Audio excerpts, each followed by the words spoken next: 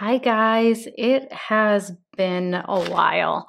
So, trying to get back into art journaling right now. I actually took a month off or so from doing any art whatsoever. We were just really busy as a family between the holiday and then we've homeschooled for the past 6 years, and two of our kids decided to go to school. And so we were getting them ready and getting into a new routine. And I have to get up early in the morning in order to do that. So I've been exhausted, to be honest, and just adjusting to the new life that we have now. But I wanted to sit down anyway to show you, I guess, what it can look like when you're maybe tired, which I am, and you've been not making art for a while, which I have, and you just kind of want to get going. So I gathered some things. I don't really have much of a plan. I just have some things in a color palette, like neocolors and like a tempera paint stick. Got some collage paper, and there's a stencil over there, and things to help me glue stuff down. And then I just put out like a primary palette on my paint palette for colors, and that's pretty much it.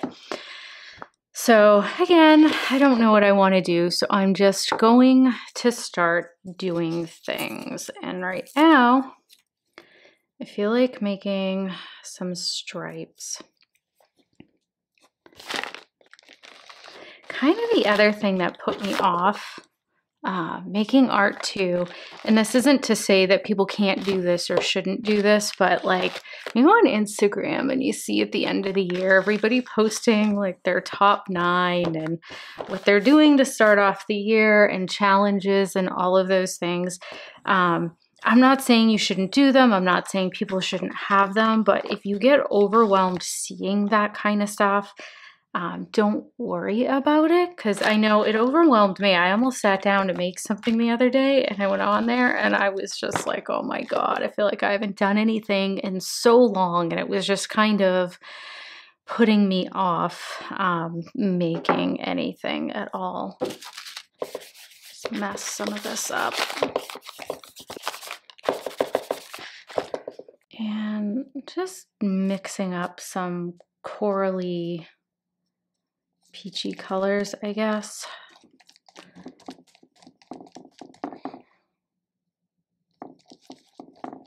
Just to start getting some paint down on here. And most of you probably already know this, but this is just a jelly plate, and just using it to pick up the excess and move it around. I like when things look a little bit messy, because when things start looking a little bit too just so early on or intentional, I find it makes me start wanting to be intentional after that. And so I tighten up, and so the longer things can just stay sort of intuitive and messy, the better off. For me anyway. So again, I'm not really thinking, I'm just coming in.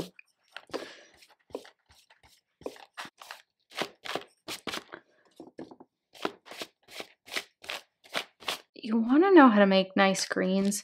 Sometimes not mixing blue and yellow, but black and yellow can give you like a really nice natural color. And it'll automatically go with everything because that same yellow is in all these other colors. So if you're wondering also how to harmonize your colors, that's another tip, is to kind of mix a little bit of all the colors into each other, or a few of them.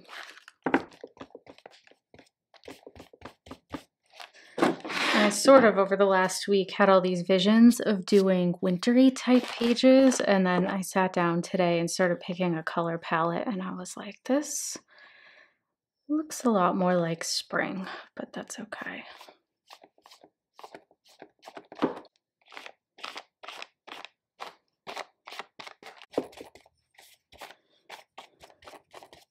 Right now I'm just kind of covering up a little bit more of the background so things look a little bit more opaque.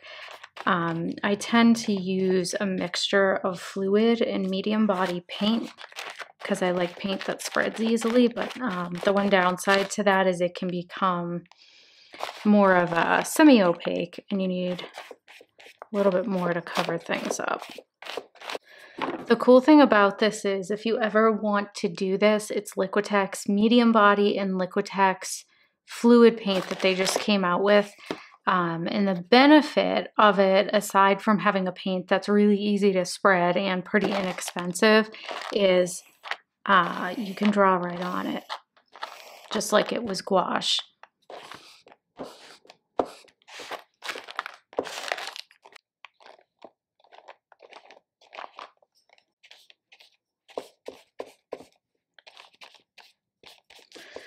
And this is just giving it a little bit more contrast. If you add a really light or a really dark, it just helps to make some areas pop.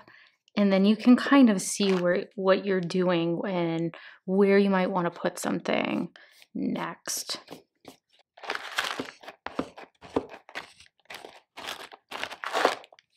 All right, I got some papers here that I'm going to stick down.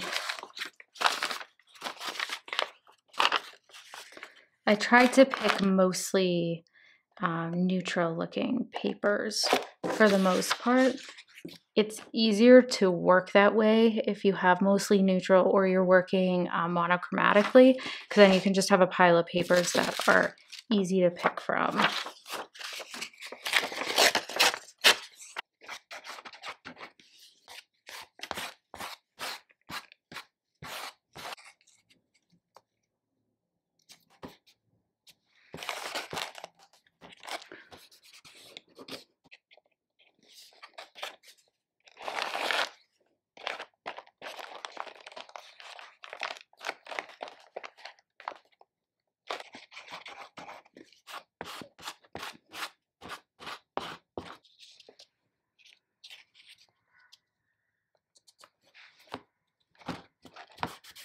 So in adding collage, I'm just going through and adding things where I feel like just to add some layering. It's not really important where anything goes. It's just giving yourself some more interest, something to respond to. And I tend to start overthinking it a little bit, but sometimes it's hard to get out of your own head. And I find too, is if you haven't been creating in a while, it's a little bit hard to kind of get going creating intuitively again, because you start thinking too much. Because if you think about it, making art's just like anything else, even like a sport. There's a certain amount of muscle memory that goes into it, even for just sort of your visual perception of what you're seeing. So it can kind of, I think sometimes when you come back to it, you're a little bit slower, and that's okay. And a little bit tighter.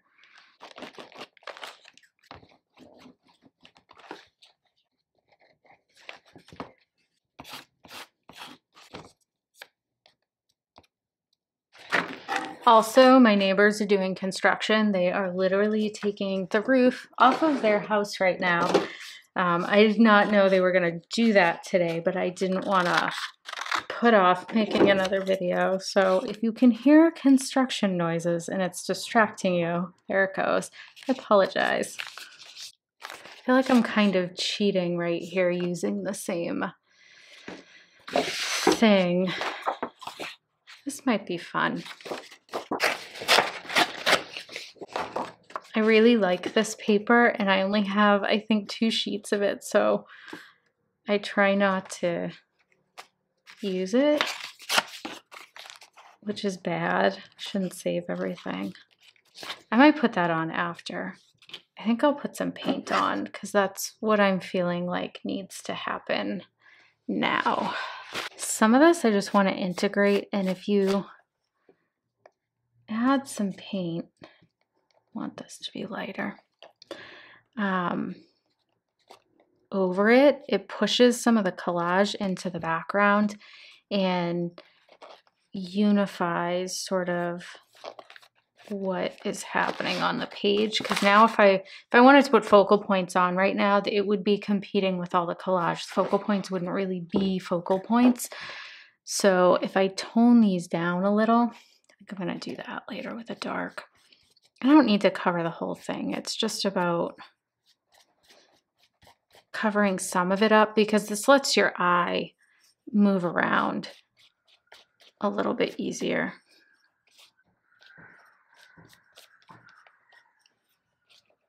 What I'm going to do now is come in with a dark. So I'm just taking like a phthalo blue and mixing some black into it, and it makes like a kind of a navy blue.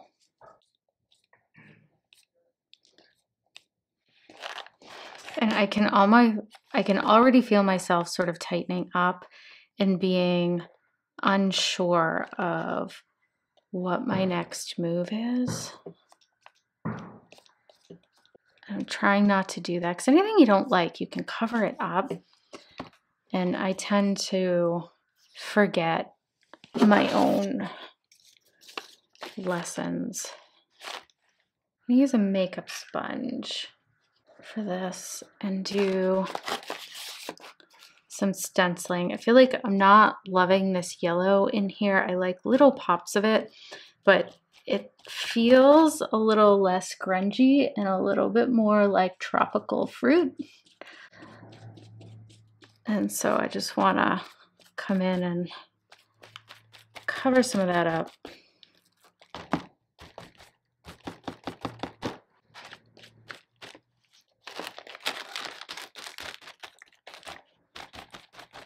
Now I'm just doing this quickly, so I stop thinking about it and just get something down. It always looks better when you don't think about it.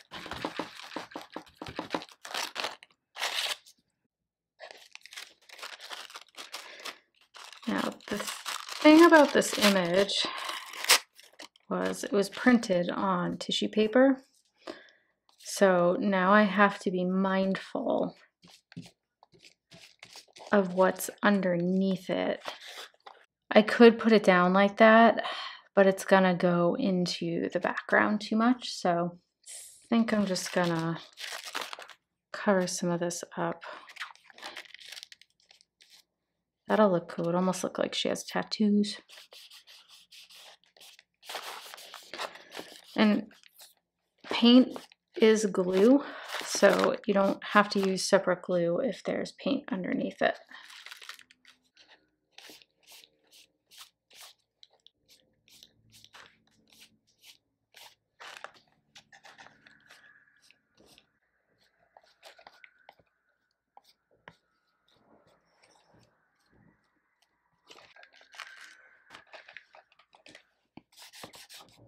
I like when some of the things are a little bit crooked too, and everything's not just so.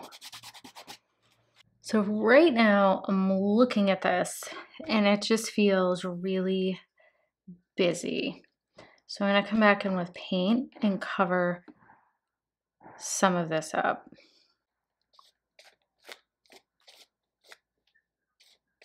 And again, it doesn't mean I have to cover all of it up. It's just covering some up, even just dry brushing and pushing some of this stuff into the background can really make those focal points pop a little more.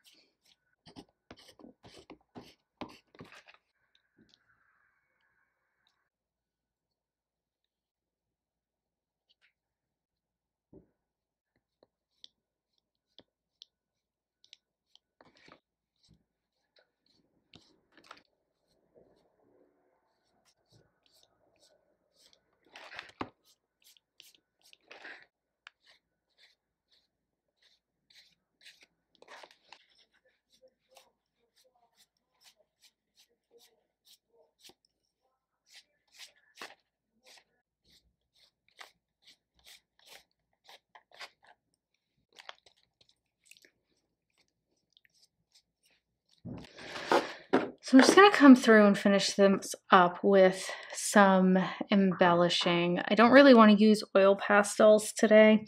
I like them, but when you use images the oil pastel, when you close the book, can stick. It's really hard to seal it. You can use an aerosol spray. I don't really like bothering with all of that. I don't mind using them in my junk journals because I don't care if the oil pastel gets on other pages, but these are more like specific spreads. And so I don't like when they get too messy from things moving around. These are just neocolors, and they're water-soluble crayons. I'm just dipping them in a little bit of water to give it a more painterly look. And I think I want to do the same thing over here. They're just really small.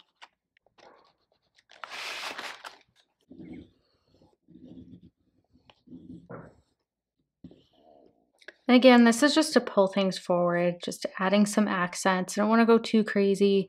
It's a pretty busy spread anyway. I was just thinking of something I wanted to do, and now I lost it in my brain, and it might not come back. I know what I was gonna do.